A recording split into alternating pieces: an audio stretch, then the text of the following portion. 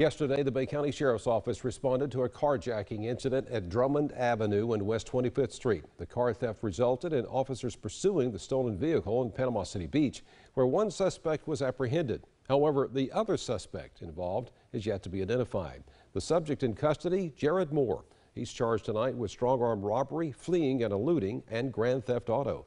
BCSO believes this is an isolated incident and that they're working with the public to track down the second suspect.